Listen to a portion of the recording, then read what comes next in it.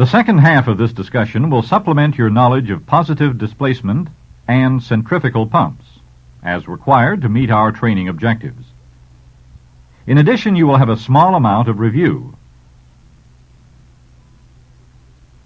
You will review the operating principles of positive displacement pumps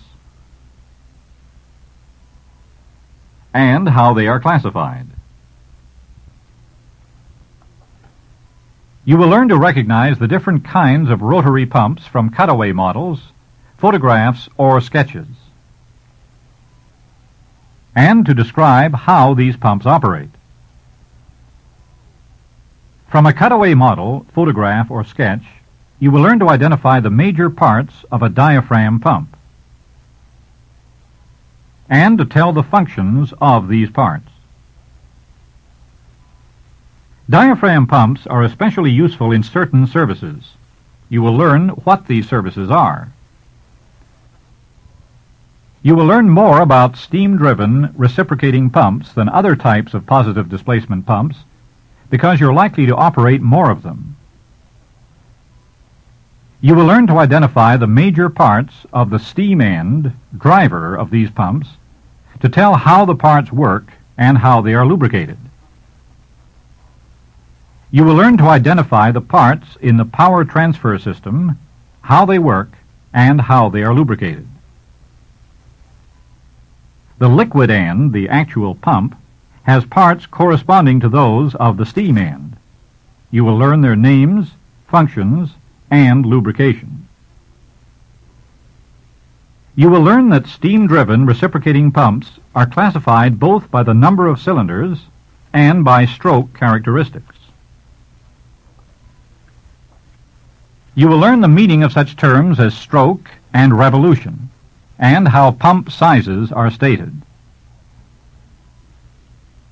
And you will learn to use this information in solving problems. You will learn to describe and actually to perform start-up and shut-down operations. And you will learn to troubleshoot steam-driven reciprocating pumps. That is, recognize and correct common operating problems. You will learn some of these things in class and some in Skills Lab, actual hands-on practice. You will learn more about centrifugal pumps. You will learn how specific gravity of the liquid being pumped affects pump head and pump horsepower requirements. You will learn to understand and use such terms as brake horsepower, liquid horsepower, pump efficiency, and pump capacity. You will learn more about pump characteristic curves, also called pump performance curves, how to develop them, and how to use them. You will learn why pumps are sometimes operated in parallel and sometimes in series. You will learn to make certain calculations concerning centrifugal pumps. For example, to calculate liquid horsepower required to pump 100 gallons per minute of water at 200 feet head. You will learn to describe and actually to perform start-up and shut-down operations. You will learn to troubleshoot centrifugal pumps. That is, recognize and correct common operating problems. Now open workbook number 2 to exercise 4.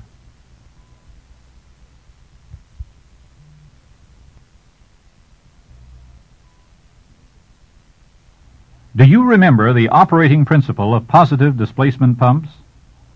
A positive displacement pump operates by reducing the volume that a liquid can occupy. This bucket is full of water. The water occupies the entire volume of the bucket. Suppose we drop in this brick. The brick reduces the volume the water can occupy, and some of it overflows. Our brick and bucket are a positive displacement pump. Not very useful, of course, but they illustrate that a positive displacement pump operates by reducing the volume that a liquid can occupy. Some positive displacement pumps are classified as rotary pumps. A rotary pump's moving parts rotate, and in so doing, reduce the volume the liquid can occupy.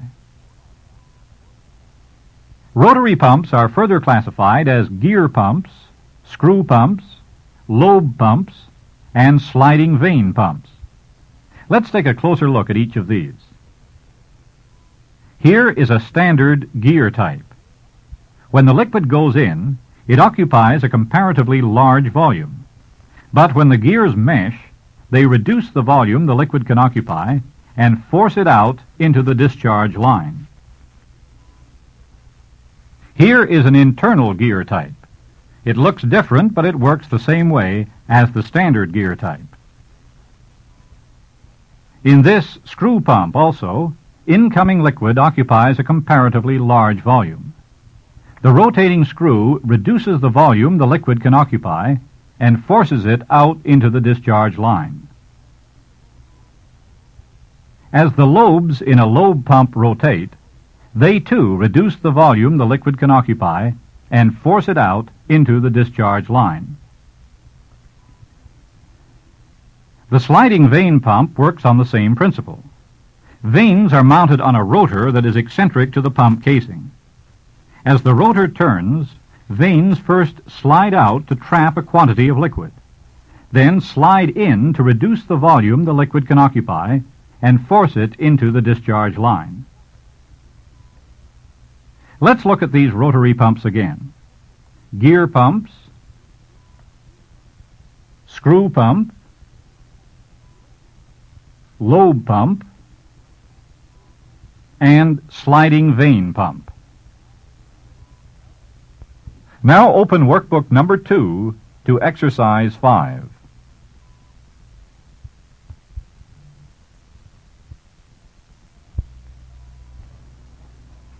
The diaphragm pump is a special type of positive displacement pump. In it, the flexing of a diaphragm reduces the volume the liquid can occupy. The diaphragm is flexed by some such device as a cam, lobes, or a plunger. This one has a plunger. When the plunger makes its backstroke, this flexible diaphragm flexes in the same direction, enlarging the hydraulic chamber and creating a vacuum. Suction line pressure forces liquid into the pump through the suction valve. During the backstroke, discharge line pressure keeps the discharge valve closed. The forward stroke of the plunger flexes the diaphragm forward, reducing the volume of the hydraulic chamber. Pressure closes the suction valve, opens the discharge valve, and forces liquid into the discharge line. Let's look at the major parts again. Plunger, diaphragm, hydraulic chamber, suction valve, and discharge valve. Note that the liquid being pumped does not touch any part of the pump that requires lubricating oil. Some liquids must be kept so pure that they cannot stand even minute contamination from traces of lubricating oil. A diaphragm pump is a good choice for pumping such liquids. A diaphragm pump is also a good choice for pumping corrosive liquids. Liquid does not touch and therefore cannot corrode most of the pump parts. Only the diaphragm, valves, and liquid chamber need to be protected against corrosion. Now open workbook number 2 and complete exercise 6.